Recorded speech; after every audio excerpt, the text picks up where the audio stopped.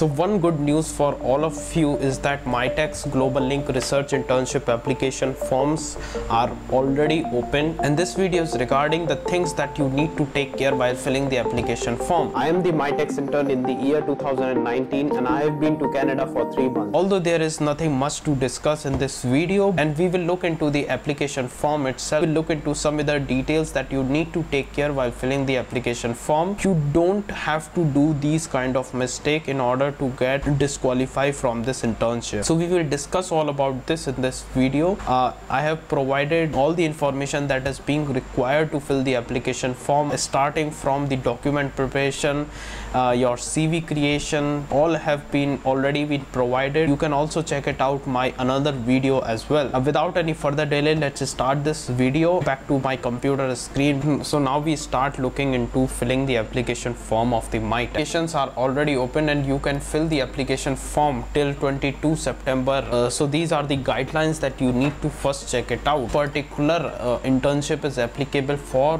both undergraduate as well as the master's students according to the eligibility listed. So you need to be available for the 12 consecutive weeks in order to get the good number of chances for the selection, as you can see, which is clearly been written. Second thing that we came across is that access the passport of your home country that is valid at least until January 2024. So once you have completed the application form, I would recommend to start preparing for the passport application. When talking about specifically for the country India, it will take around 3 months time in order to get your passport, and sometimes you might have some difficulty also because there might be some corrections in your father name, mother's name that you also need to take care. So you might need to get visit to the passport office and all. What I would say that you should not wait for the last minute to get your passport ready in your hands. So you can also start preparing the passport even after getting the final confirmation from the Mitacs. Generally the result used to come in the month of January. At that time also you can also start preparing for your passport also. So if you think your documents does not require any sort of correction and all, you need to get the letter of the recommendation. If you really had the doubt, so I have already made a separate video regarding the documents that you need to prepare, which you can check it out. You need to apply in the minimum of the 3, maximum 7 projects, depending upon projects are belong from the 3 different Canadian provinces. And you also need to provide the official transcript from your home university. So transcript is like if you are currently in your 3rd year of the undergraduate course, so transcript will provide you the complete information of the course that you have passed and whatever grades that you got. So it is like the summary of the examinations that you have passed and the course you have taken and what grades that you have achieved till now. It's mandatory to get the transcript ready for this particular internship. If at the last minute you are unable to get the transcript from the home university, then in that case you can use the mark sheet also. You can upload the mark sheet in the application form, because I know some of the students earlier applied through the mark sheet and they did not face any problem at all, and they also get selected in this internship because you still had the time to get this particular thing done and you already know that what is transcript and all, right? Earlier this information is not very clear to the applicants and they used to provide their mark sheet. So now this information is being clear to you, and start that particular activity in getting the transcript from the home university and get ready as soon as possible, because you still have 1 month time in order to complete the application. Now we go to the application part. As you can see, so in this particular section you have to fill the personal information. There is nothing much to discuss all about this, which you can check it out on your own. And this is the education part. So if you have given the English proficiency exam, then you can provide the details over there. Otherwise it is not required from us. And in the background research and the interest, so for this particular section I have already created this particular video, which you can check it out in order to get the much details how you need to prepare all those details and you need to provide these details in the 100 words. So it will be a challenge for you how you need to collate all the information in just 100 words. So remove unnecessary details and try to review that particular paragraph, refine this particular paragraph as better as possible. So these are just the questions that you need to answer. Experience with Mitacs, which you can check it out on your own. Academic reference, so you can provide the details of the two professors, although at least one the professor details is required, which can provide the letter of recommendation. But if it seems to you that your professor kind of very busy person, he or she does not usually reply to the email, in that case you can also take the letter of recommendation physically and you can directly upload from over there. So at my time I have uploaded a single letter of recommendation.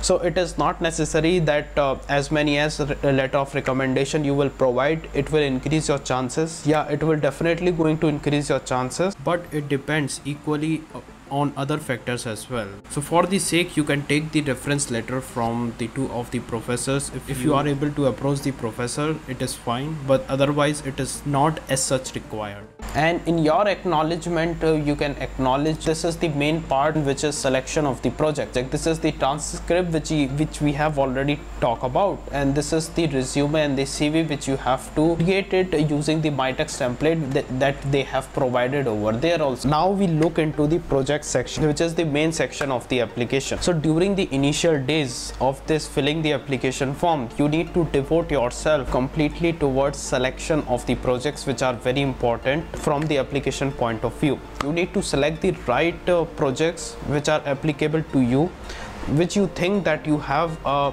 good experience. Even if not, then you might think that you have the suitable evidences that you can show to the professors in your CV or in any other form if you are applying to these particular projects. So you need to select those particular projects. There is a keyword section in which you can write the domain in which you wanted to work on. Suppose if you wanted to work in blockchain, then you can write the blockchain keyword and it will filter out the projects for you. So it will definitely going to take the time. So that's why I am saying that you need to devote yourself for the 15 to 20 days, which are initial 15 to 20 days in order to select the project. And also you need to take care that you need to choose the project which belongs to 3 different provinces, and the province you can select it from there, like Alberta, British Columbia, which comes with different universities and the project. You need to select the projects this way. And the second important thing that you need to take care, like suppose you were liking this particular projects according to the description,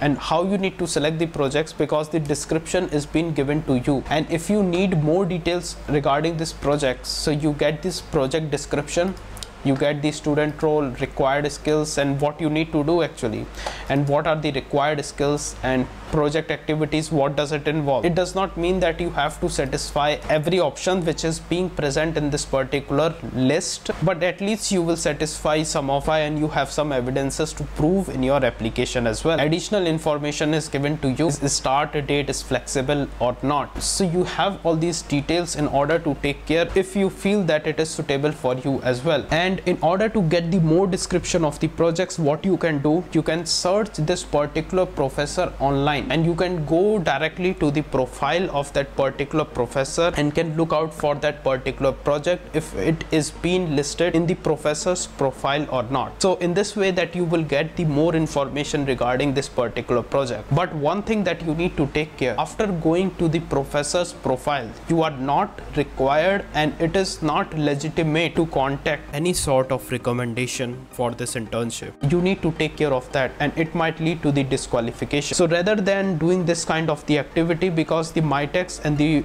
university professor has the good collaboration, you can get the required information according to like what is written, what is being written in the professor's profile. If there is any research paper related to that particular project, then you can also get the information from there also. Yeah, this way you will get the much information about the project, and you will be able to understand more about this particular project if you need to apply to this or not. Next thing that we are going to talk about, like after applying to this application form, what will happen. Generally professors used to contact the students for the interview, because in that particular project there might be the certain number of students who have shown their interest, and the professor need to choose some of the students according to the required capacity. In that case they could take the interview of those students. It is not always the case. Most of the students does not have to go through the interview process, because either in the professor's group they are in need of the more students as compared to the interest being shown that particular project, or they have chosen the right students according to the skills that the student is currently having. You need to go through the interview process. They're going to ask the very general question. They need to confirm that whether you are the right candidate for them or not, whether you are really interested for that particular project or not. In that case, so if you are not very much clear about the project, you can also look out for the professor's profile if that particular project has already been listed over there, so you can get some of the information from there also. And even if you are not able to understand completely, but if you get some of the context, then it will definitely going to work, and it shows that you are really interested for that particular at the time of the interview. They might ask you that if you had any other questions for them. This is the best time for you to clear the doubts regarding the particular projects if you had any. Multiple professors of the different projects that you have applied can contact you. At the last, whatever project that fits in your case, the Mitacs is going to assign you that particular project, and it will also ask you the priority that you need to give in the particular project while applying to this application. So let's end this video. So hope this video will be useful while applying to this Mitacs internship application form. Even if there is any other doubt, let me know in the comment section, or you can directly reach out to me by looking into my LinkedIn profile at the channel's about section. In the last, what I can say that best of luck or good luck, whatever applicable to you. Till then, bye bye.